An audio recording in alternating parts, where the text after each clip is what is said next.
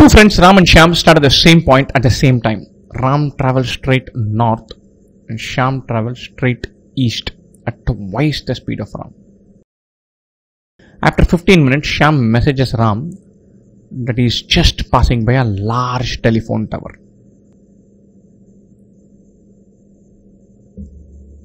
And after another 15 minutes, Ram messages Shyam that he is just passing by an old banyan tree. So after half an hour, banyan tree. After some more time has elapsed, Ram and Shyam stop. They stop at the same point of time. The straight line distance between Ram and Shyam now is 50 kilometers. How far is Shyam from the banyan tree? The banyan tree in kilometers. Lovely, lovely, lovely. I'm going to draw this diagram.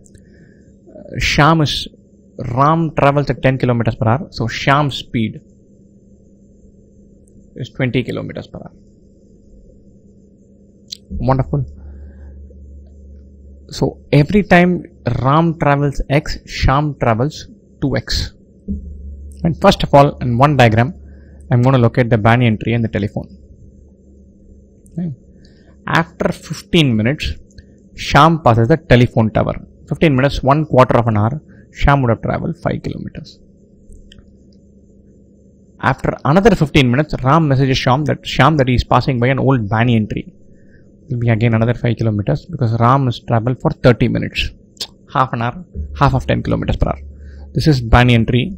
This is telephone tower. They stop at some same point of time. The straight line distance between Ram and Shyam is now 50 kilometers. Brilliant. So, at any point of time, if Ram has traveled x, Shyam has traveled 2x. That's where the straight line distance. This is 50. This is square root of x square plus 2x square. This is x root 5. X root 5 is 50. Or x is 50 by root 5.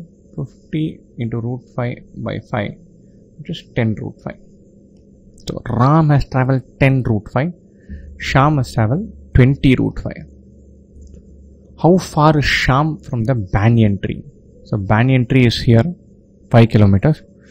But Shyam has traveled 20 root 5.